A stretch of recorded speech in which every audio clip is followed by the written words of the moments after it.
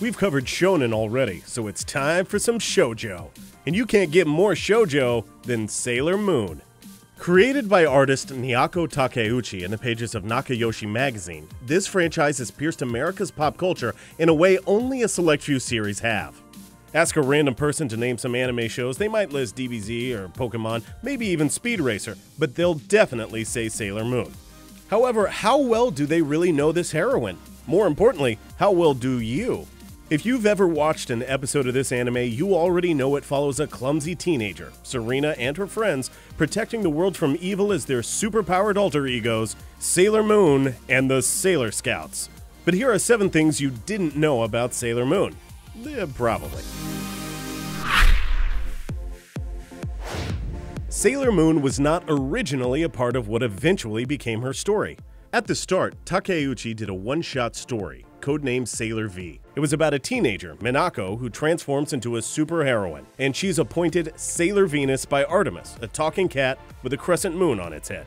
When Toei Animation expressed interest in developing this into a show, Takeuchi tweaked the concept. Sailor Venus and her cat Artemis were downgraded to supporting roles as members of a team of warriors, and the spotlight swung to Sailor Moon and her cat, Luna. While the revamped Sailor Moon series would debut within 7 months of codename Sailor V's publishing, Takeuchi still intermittently continued the Sailor V manga. The two are somewhat compatible, either as loose sequels or separate companion pieces. I'm the one and only Sailor Moon, and I despise your evil ways! If you were introduced to Sailor Moon by the American dub in the 90s, you might have been a bit confused about the relationship between Sailors Neptune and Uranus. The loving looks, the hand-touching, all of it seemed more than a little romantic, even for very close cousins. Well, that's because the two were originally written as a lesbian couple. In fact, the Japanese actresses who played the characters were instructed to play them as married spouses. While this was one of many drastic changes made to the characters for American TV, it's an especially awkward reinterpretation, since the Scouts' physical affection is clearly on screen, despite the frequent in-bed innuendos being cut from the dialogue. We're cousins. We grew up together. Huh? Those two weren't the only characters whose sexuality was censored either. Season 1's villainous Zoisite and Malicite were male lovers in the original Japanese version, but American audiences saw Zoisite changed into a female character. In fact, by the time the show reached its final season, the strong transgender and transsexual themes surrounding 3 new characters were too central to the plot for American producers to even edit around them. So that season didn't air. And because it wasn't translated, the licensing rights reverted to Japan. Call it fate or karma, maybe even kismet, but this eventually led to a more faithful translation coming stateside. Gay, straight, or trans, the American dub didn't make much room for sexuality. When the Scouts transformed, their curves were removed to erase any semblance of a female form, and in one notable case, the water level in Serena's bathtub was raised so as to hide more of her cleavage under the surface. Violence wound up on the cutting room floor also. Ray slapping Serena, Serena beating Melvin with a streamer, Serena's mom attacking her for getting a bad grade, all edited. One cut somehow got even more ridiculous than the one for Serena's bathing scene. In the Japanese version, our heroine is pushed from a balcony. In the American version, though, the frames are actually reversed, so it looks like Serena's being rescued instead. And death? That was entirely removed from the English dub. Instead, when the Scouts die, the dialogues change to say they've returned to the Negaverse. Even a line where Jadeite says Miss Haruna will die soon is edited out. Not even an actual on-screen death, just a reference to a potential one.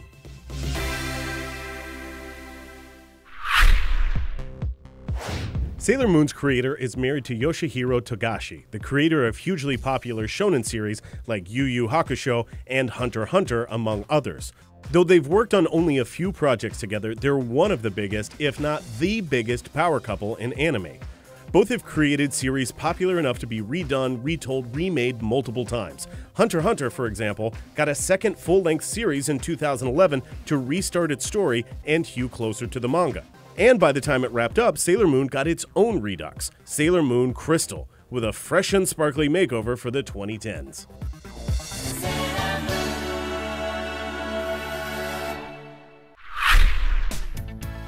Takeuchi used her own life and experiences when creating parts of Sailor Moon. Most obviously, she used her own family as the model for Serena's family. What you may not know is that Takeuchi earned a degree in chemistry before going full-time as an artist. That explains why many Sailor Moon characters are named after minerals and gemstones.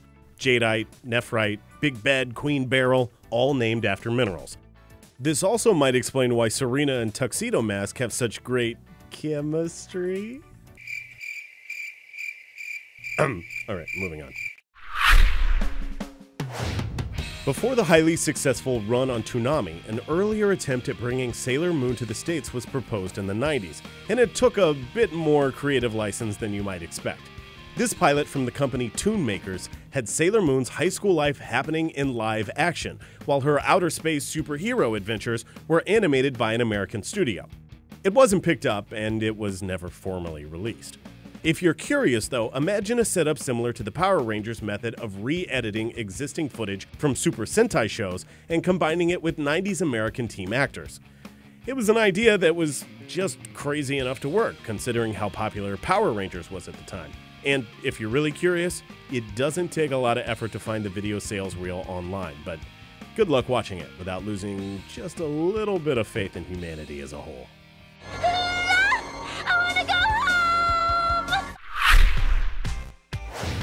While that attempt to reinterpret Sailor Moon in the 90s didn't work out, the Sailor Scouts have shown up in a wide variety of other media. In addition to the anime movies and TV specials, there have also been around 30 stage musicals, many of which have plots inspired by the anime. It's up for debate as to how loose their interpretations are. There were even several radio dramas based on the show, dubbed DJ Moon. If you're still craving a live-action version of the show, though, look for Toei Company's Pretty Guardian Sailor Moon. Produced by the same outfit that made the Super Sentai show Power Rangers, it retells the original series' first story arc. Not without some changes, of course. Liberties are taken with the plot and new characters are added, but hey, at least nobody ever morphs into cartoons. So now, between the various direct-to-video releases, CDs, companion books, stage shows, and video games, there's a whole plethora of material once you've barreled through all the animated versions of Sailor Moon. Moon Crystal Power! Make up! And those were 7 things you probably didn't know about Sailor Moon. Would you Vicers list anything else? Which iteration of the Scouts' adventures do you like best? Crystal? The original manga? Maybe one of the musicals? Let us know in the comments below. And thanks for watching. Be sure to check out all the other great videos right here on Anime Vice.